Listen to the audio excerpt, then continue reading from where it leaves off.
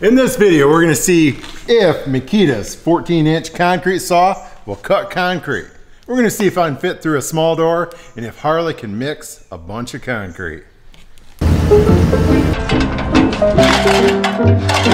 it on stun.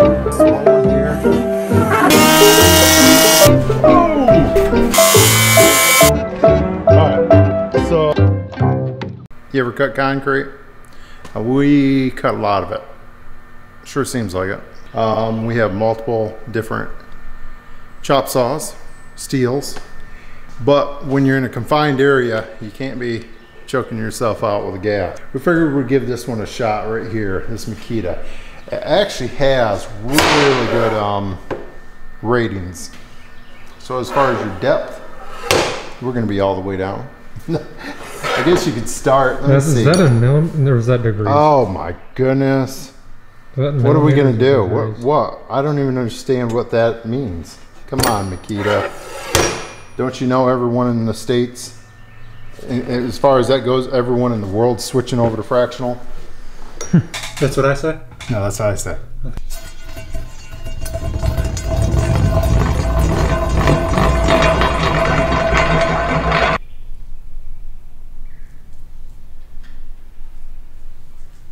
If you like this video so far, hit the subscribe button and give us a thumbs up. Checking out full depth. It looks like it's 14 7/8. 14 and 7/8? Yeah, that's... Did I say 14 7/8? It looks like it's 14 7/8. Hey, it's got the metric has me all messed up. We're at 4 and 7/8. But either way, cool. That's gonna get you through most pieces of concrete, because especially if you have a low area. Even 6-inch is like... Yeah, because that could get you through. That's gonna get you really close for 6-inch concrete. Or and you can snap the end of it. Yeah. And then touch it up with a grinder. Oh yeah, I noticed this one. Rocks the angle like if you're closer to a wall. Well, they don't have... Alright, so we've been messing around with this before we even had it down. Yep. And we decided to lighten it by quite a bit. We realized that they got these rollers here. Yeah. And it looks like the only purpose is they realize people that do concrete work are wild. They have to improvise. And when these rollers are in here, they don't do anything. So... yeah, I think I'm gonna run it this way. It comes with this right here, which fits Makita hose perfect. I don't know what size the... 7/8, I think. Is it? Yeah.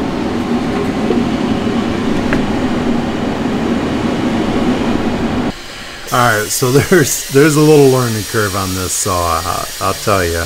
I've ran a lot of larger tools, and this one, it didn't scare me. It's not like one of those tools. It's just, you got to man up, woman up, whatever. You're going to have to grab right a hold of this thing, and it's powerful. The dust collection, you saw the previous clip there, you saw some dust getting kicked up. It's not that bad. As soon as the blade gets sunk in, and you figure out where the vacuums need to be going, it's not that bad. Now, mind you, you're gonna see right here, it looks clear. I mean, there's very little dust. We got 2 air scrubbers going in the background, plus we have a fairly large duct, a blower with a duct, so we're setting pretty good as far as ventilation. But man, this is a small confined area. The saw itself has more than enough power from what I saw. It's actually quite a bit more power than I thought, and it's super buttery smooth. Now, as soon as you touch that grinding wheel to the concrete, that smoothness is all gone, but the grinder itself is smooth, and you'll be blown away by it. So yeah, this is a cool tool. Glad we got it. Okay, so interesting thing about this saw is I was reading the comments, and there was a fella that was on there stating that he scraps cars using this. He said he's scrapped like $20,000 worth of cars with this, with a metal blade. I thought that was a clock. Either way, sounded like a grandfather clock. Yeah. Either way, yeah, I guess you could use one of them for that. I don't see why. I went on there and looked. You easy enough could put a blade on there, and you could be a EMT or rescue guy. I don't know. Hey, come check this out.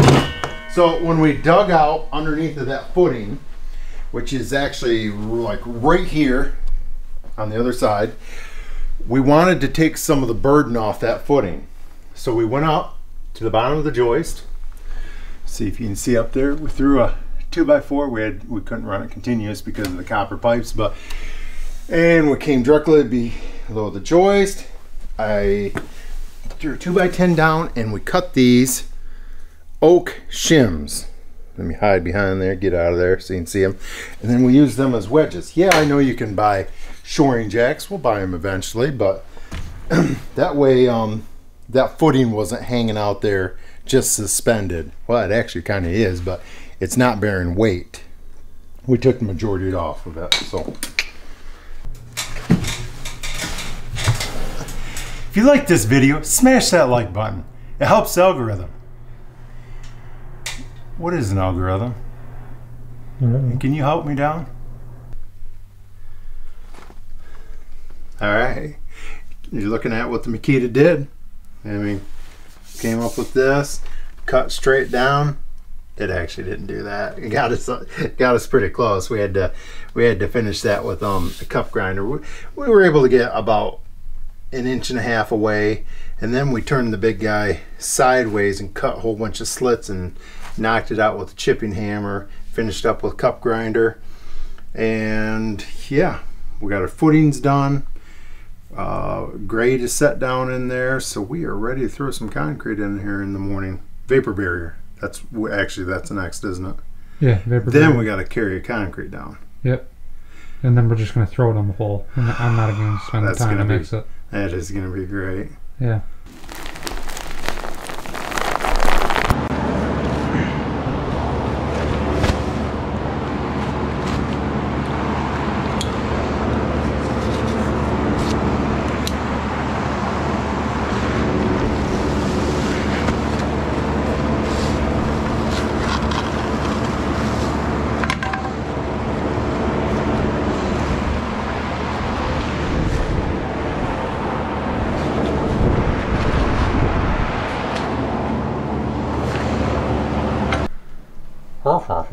Okay.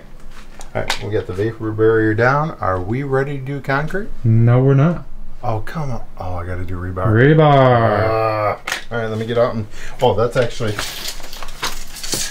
But for the past while, I have been working on breaking the bags up.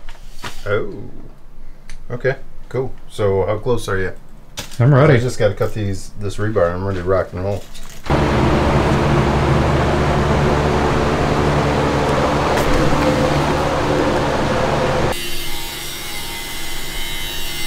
That's right. You're watching us use a mixer. So this is a handheld Ruby thin set mixer, and it just works. I mean, it's got 2 speeds, and even on both speeds, man, this is on low. It's got a tremendous amount of power. We needed a real low slump mix for going up underneath that footing, that existing footing. So it needed to be dry to where we could pack it up underneath there with a 2x4 and it wouldn't run out. So the mixer is the way to go. If you don't have an actual portable mixer, where we couldn't get it down here, we had to improvise and using a wheelbarrow, mixing it with shovels and hoe. That's a no-go. That would just kill you.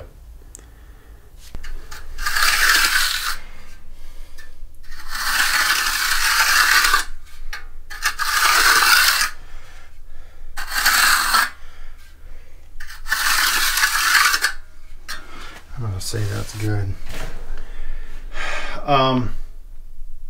Yeah. Are we done? Yeah. Yeah, we're done. For the day. For the day. And then we gotta do those strips down through there. Yeah, we gotta build them walls in there with concrete. Mm-hmm. But that's not that big a deal. We can easily do that. We've done it. Okay. See you.